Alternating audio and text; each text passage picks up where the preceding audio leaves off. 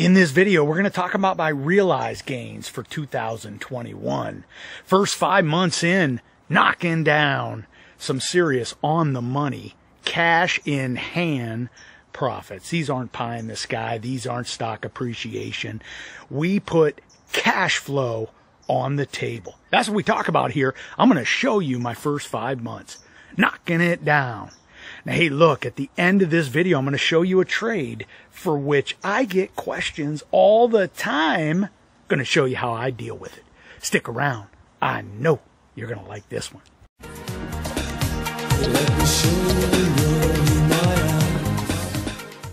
Hey, welcome back, everyone. It is time for another red-hot covered call video. Well, hey, look, I'm back behind the mic, excited about this video. Over the past 2 videos, I've really been dragging us down, right? I've been showing you trades that I've been kicked in the ribs. Absolutely not feeling good with some of the stocks I'm involved with right now.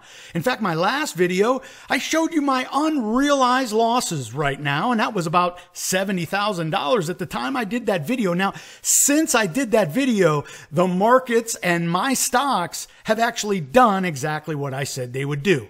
You know, sometimes you just can't trade for trading's sake, right? We got to sit back. We have to sort of absorb the kick in the ribs. We let the stocks base.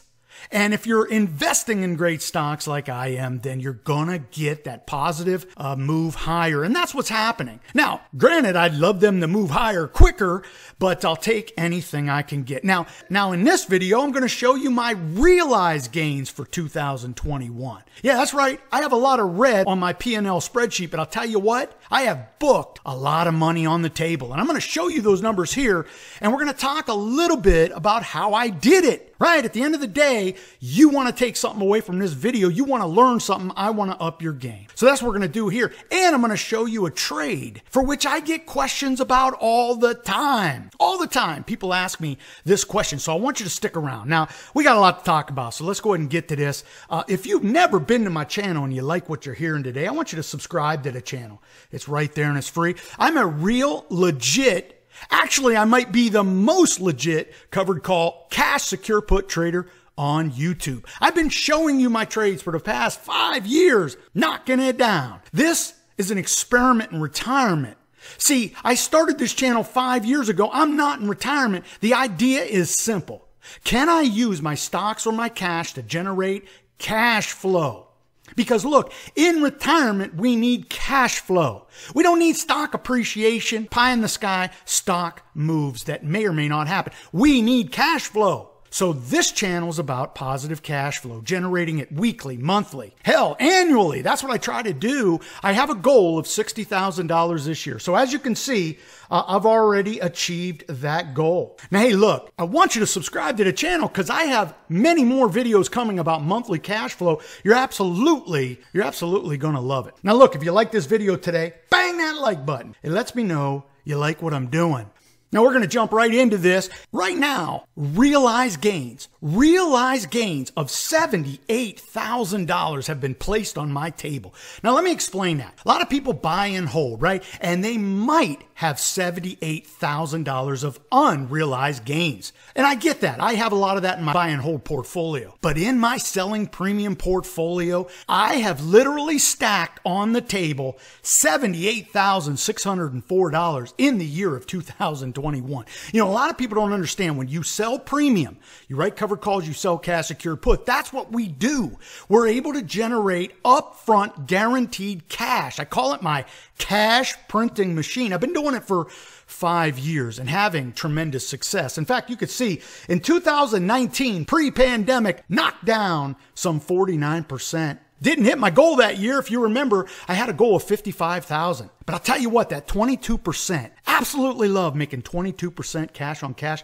Last year, the markets got absolutely crushed and then rallied. All of my videos last year, I really highlighted the fact that it was about a mindset. If you did not have a mindset that this market was going to move higher, you were just not going to be in the stock market. You would just have that mindset of defeatism. You'd be afraid to put your money in the market. Every time it went higher, you would think it's going to fall. Well, had you been a part of my channel last year, I showed you where I knocked down a record $110,000, almost 49% cash on cash. And I'll tell you what, the tax man noticed it, if you know what I'm talking about.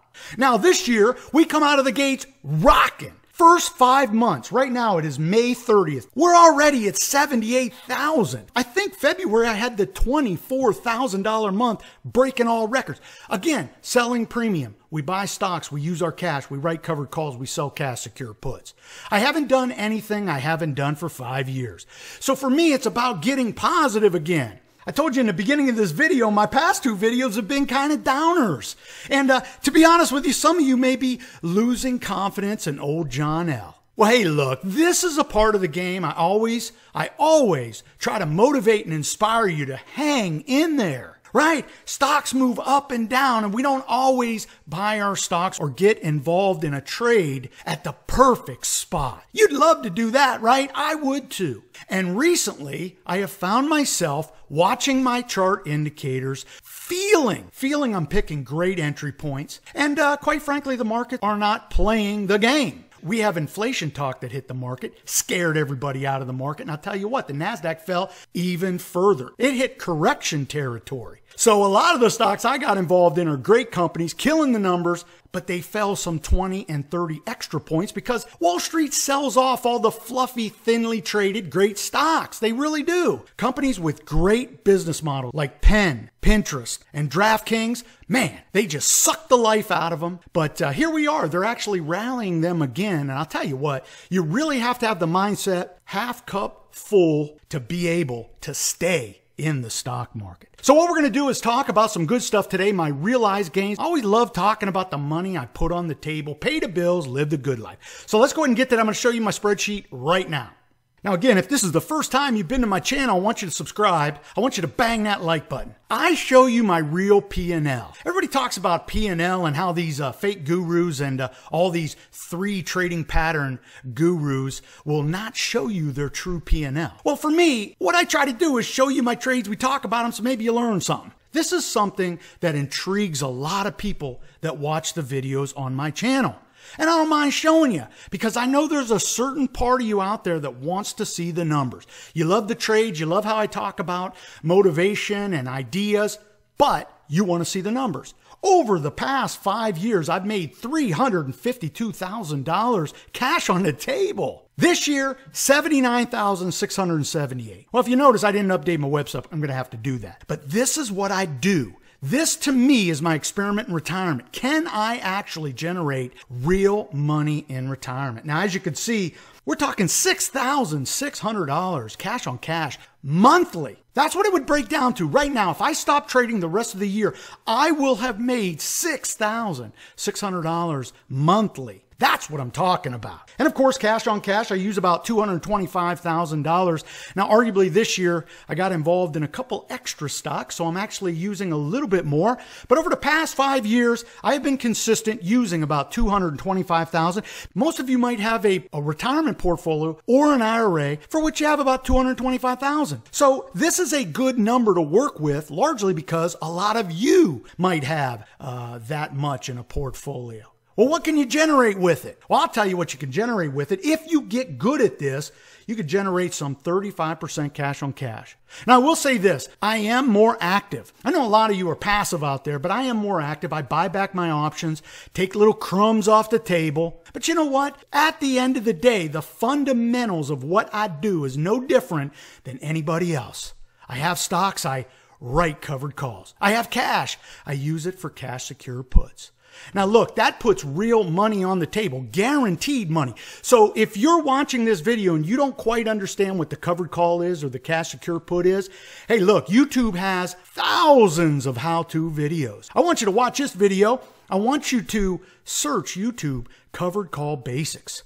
A lot of times when I get here on the channel, I get so excited to talk about a trade. I assume a lot of you are already up to speed with what is a covered call and what is a cash secure put. But look, I don't want that to deter you from watching my videos because I try to bring you real life trades that I've probably done in the last week. So they're timely and relevant. So once you learn the basics, you get right up to speed real quick. And by the way, if you hadn't noticed, I bring it to you straight talk style and I try to bring you the passion. because I know it's passion that keeps you in the game. Look, over the past month, I've been down $70,000 with unrealized losses. If I let that bother me, I'd be in the fetal position. I wouldn't look at the markets and I wouldn't be generating cash flow, right? So many people find themselves in that spot. And I did too back in 2015. Now, I've told that story many times. We have to keep a half cup full mentality. It is a mindset. Mindset keeps you working it, staying in the game. I'm going to tell you right now, that's one of the most important things. So let's go ahead and look at some of the finer details of these numbers. Now, before we get there, if you didn't know I had a membership, well, you do now. My upgraded CTP dashboard membership is not only gives you access to the upgraded CTP dashboard, where it has 5 dashboards to research the best stocks trading now. It has a dividend dashboard, a top 30 dashboard, the CPT dashboard, which has 100 of the best trading stocks. But here's the deal. That gets updated every week. And I'll tell you what, I find a lot of my trades on the dashboard. Love that dividend dashboard because it shows over the next 30 days what stocks are going to have an ex-dividend date. I'm able to sort that dividend. And oh, by the way, the stocks are sorted based on all the information. So if those stocks happen to be in the top 30 or the CPT dashboard, you'll see it. You'll see if they're a part of the FFTY, which is the ETF for the IDB 50. That gets updated every week. That in itself is awesome because I update that every single week. But you also get all those emails that I send out to my members, Seeing the World Through My Eyes, where I talk about stocks that I'm interested in. You know, you get a little peek over my shoulder. I'm going to show you all my trades. I'm going to show you all my trades so far for 5 years. All these stocks that you're about to see, for which I made over $79,000, my members have seen them all because they get to see all my real-time trades. I give you commentary on why I open them, why I close them. Not only that, I give you charts of the week. I give you the new cash flow corner. Every single week, I now introduce to the members a cash flow corner stock, ETF, closed-end fund, or mutual fund. Look, it's about cash flow. It's about positive cash flow. So every single week, I'm going to send my members that pick. And I'll tell you if I have skin in the game or not. Look, if any of that interests you, I have a wheel report that I'm actually posting on the web. There's a wheel report dashboard. But I'll tell you, it gets mixed in with all the other dashboards. I'm going to actually pull the wheel report out, and we're going to put that on the web. So the best stocks trading now, we input that data, and then we sort it based on what makes a great wheel trade. Yeah, that's right. You hear everybody on YouTube talking wheel trade. Well, I have a report that shows the best stocks that's trading in that perfect range for a great wheel trade. Look, go to ctpdashboard.com, click upgraded dashboard, and if any of that interests you, would love to welcome you aboard. Look, there's actually a 1 free month offer right underneath that tab. Go check it out and would love to welcome you aboard. Now, before we get back to the spreadsheet, here is where I'm at. May 2021, I've already done 97 trades, and I think I have a couple on the books right now. So by the time we get to June 1st, you never know. We may have over 100 trades in the first 6 months of 2021. Now, last year, much more active, 217 trades. And if you notice the 2019, well, I started the upgraded dashboard in December of 2019. So I did 8 trades in that month. And real quick, this is just how I open a trade. I will send out to all the members what I'm thinking. What's the mindset, right? It's always about mindset here. And even though I did a couple day, in fact, this was 3 days, 3-day trade on DraftKings, picking up a tiny crumb of $350. Hey, look, I'm always in the game, always have my head in the game. So for me, this was the setup for DraftKings. I'm really looking to pick up a little crumb as I try to battle back. DraftKings hits this bottom here, and then it starts to rally as the NASDAQ rallies, and now it's sort of basing. And maybe it'll base just like that. I can do little crumb trades, and we can crumb our way back to profitability, and that's exactly what I aim to do. So let's go to that spreadsheet and check it out. I'll show you everything I've done so far. Okay, so here we are. I know a lot of you are saying, look, man, why does it take you this long to get here? Well, look, I love talking to you. That's what I love to do. I love to talk to you. So let's look at my numbers. Now, I'm going to do something here that might blow your mind. First of all, let's go ahead and back this out just so you get a feel for how many trades I have done this year. Now, as I peel this back more and more, you can see that everything in this green column, see this green column right here? That is all of the wins for this year. So far, that's the wins. Absolutely have done 97 trades. The non-green cells are my losses. So right now, looking at it really quick, I see 4 losses. Didn't take many hits this year yet. I do understand that I'm underwater on some of my trades right now, but like I've always told you, those trades are not over until we sell the shares. And they're far from being over right now. So let's go ahead and look at this. Let's sort this column by the money. Everybody wants to see the money. Let's sort it by the money. Z to A, which should bring up the big guns near the top. Now, as you know, I have been doing a lot of weekly $1,000 challenges. So for me, my numbers are going to be a bit juiced because of those $1,000 weekly challenges. Hey, look, if you're doing $1,000 a week every single week, well, look, we're knocking down some serious money. So as you can see right here, man, I'm doing covered calls on Pins, DraftKings, Rocket Mortgage, and I'll tell you what, even more, look at all these big, juicy premiums. Now again, those are book trades. Those are book trades. Those trades are over. I'm telling you, that's how we get to $79,000 in only 5 months. Now, with that said, we do have some trades here that went negative on me. I want to talk about this one here, this $4,600 negative trade. Now, if you remember, that was Zillow. I did a cash secure put on Zillow. I did not want to own the shares. Do you remember when the stock was trading near 200? I did a 192.50 cash secure put and the stock fell. Stock fell to 140, kicked in the ribs. I ended up buying that option back. As you could see, I ended up buying that option back for some $46. Had to eat that one. Not a problem. We ended up buying some shares. We ended up keeping one of the cash secure puts live. I do have Zillow shares at about 148. Stock seems to be getting a little bit of traction here. We might be able to make that a green trade. Also had a $2,100 loss, but that's actually not a loss. That's an ADV trade where ADV had rocketed past my strike price. I ended up buying the option back to alleviate the obligation, but I immediately sold the shares at the current stock price, and I believe it was trading at 116. So I had time left on the trade. Instead of letting it go to fruition or expiration, I went ahead and bought it back, and I immediately sold the shares. By doing that, you pay to close the covered call, which means you're going to add to your cost basis like I did, but then I'm going to sell the shares immediately at the 116 price. Now I don't make anything more than the 106 plus the premium, but that was a way for me to get out of that trade even though the trade still had about 3 weeks left. It's what I do all the time. If a stock goes above our strike price, well, chances are that option is trading for real money. There won't be much time value left. And remember, time value is our real cost of the trade. So when that option was trading damn near real money, I went in and bought it back. I sold the shares immediately, making money and being able to move on in the trade.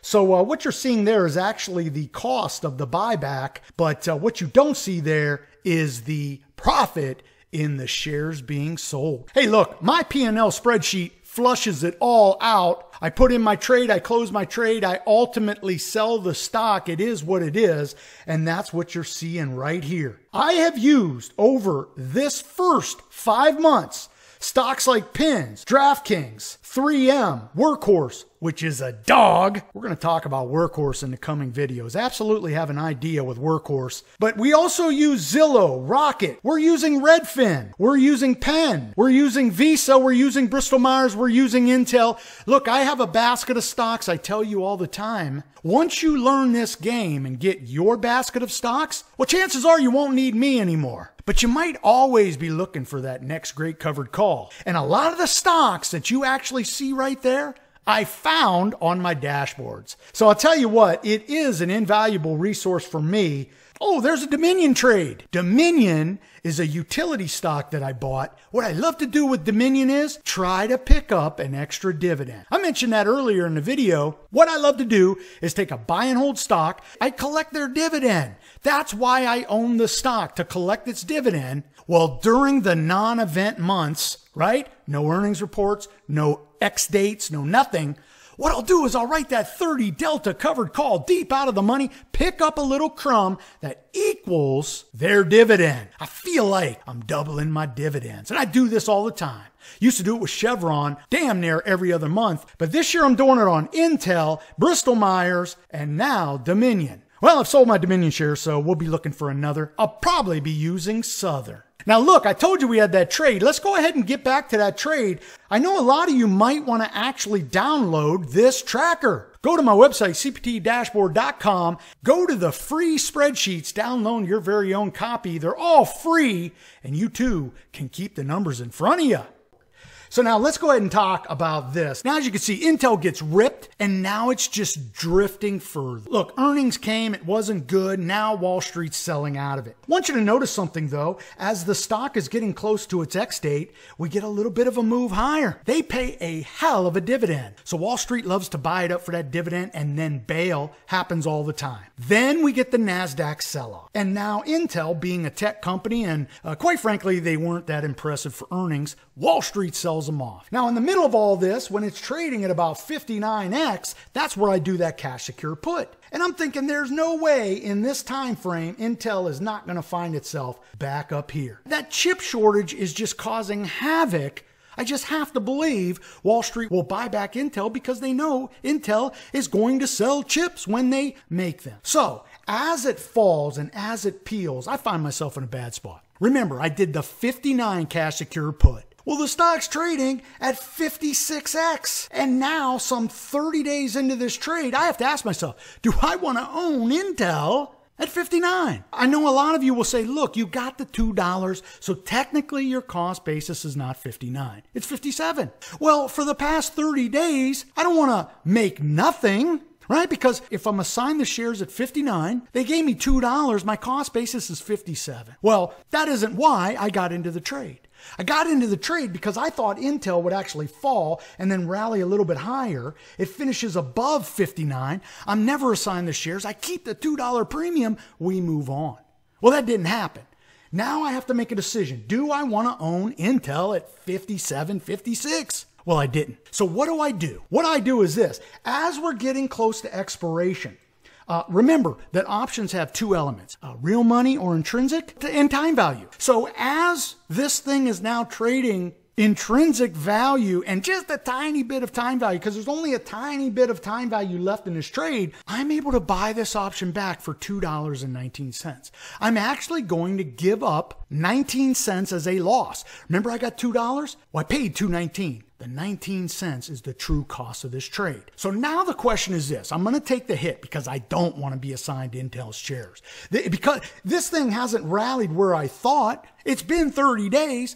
I'm not sure where this goes. So I want to be rid of it. So that's why I bought it back, took the loss. Now what's the plan? Well, I did some numbers and this is what we can do. If you go to Intel's options chain, in fact, I have it right here. If we bring up the July 2nd, that's about 30 days from now. If we bring up the July 2nd 57 strike, basically where the stock's trading now, we can basically get $1.79. Do you see it right there? That would be the trade that I'd be interested in doing. I want to collect a decent amount of premium. I want to pay for that 19 cents that I just gave back to the markets. So what kind of numbers would I get for this trade? Well, let's do the math on this. So it looks like I'll get $1.79. Now we have to scratch that because I'm giving up the 19 cents, right? The 19 cents that I had to pay to get out of the last trade, well, that's going to leave me with $1.60. So for the next 30 days, if I sold a cash secure put, a 57 at the money cash secure put, a near the money cash secure put, I mean, it's trading at 57.12, but it's near the money. I would get $1.60 for the next 30 days. So let's do the math on that and see what kind of cash on cash percentage gain we would make. So if I did this trade, I would actually make 1.85 or 1.9% cash on cash for the next 30 days. Now, because I've invested this money for 2 months, that's going to be more like 1% a month. Now, I will tell you this, making 1% a month got Bernie Madoff in trouble. If you remember, that's what got him popped for that Ponzi scheme. When they checked the numbers, he was cooking the books to where it looked like he was making 1% a month every single month. But hey, when we sell premium, we could actually do that ourselves. And in this case, for 2 months, I would make 1% per month or 2% over a 60-day period. Now that's actually not bad when you extrapolate that out. I hate extrapolating it out because I probably won't do this trade for the next 10 months. But here's the deal. A lot of people say annualized, that would be 12% cash on cash for the year. And that beats the S&P 500. So what we can do is this. We can buy back our options, look for the next trade. Do not coil up in the fetal position. Taking the loss, fetal position, you do nothing. Be like me, right? Recognize that you don't want to be in a trade. Then recognize the next possible trade you can do. Do the numbers. If it's green, it's green. We do it. We move on. Because again, it's mindset. It's keeping a half cup full. Because I'll tell you what, this trade, I got kicked in the ribs, lost money, wasn't feeling good about it. This new trade, I'm not going to get kicked in the ribs. At least that's what I hope. And I'm feeling good about it. John's going to have another green trade. Hey, look, it's all about mindset, being inspired, being motivated. So what I want you to do is think of it that way. Stay half cup full. Now I'm going to leave it right here. 1 free month offer right now. Go to my website, cptdashboard.com. Sign up for my upgraded CTP dashboard so you can be a part of the wheel report that I'm posting on the web. And I'll tell you what, I'm going to put it in a phone app too. The wheel is one of those trades that right now everybody can do because a lot of these stocks are down. And one of my rules for starting a new wheel trade is just that. We want to enter these trades when the stocks are a little bit lower. So hey, look, again, sign up. Would love to welcome you aboard. Look, I'm going to leave it there. I'm going to wish you the very best. And hey, look, I'm going to see Jerry today. Absolutely going to talk to Jerry about my new wheel report. Hey, look, be safe, be healthy. Most important, be lucky. Until next time, may all your covered calls be profitable.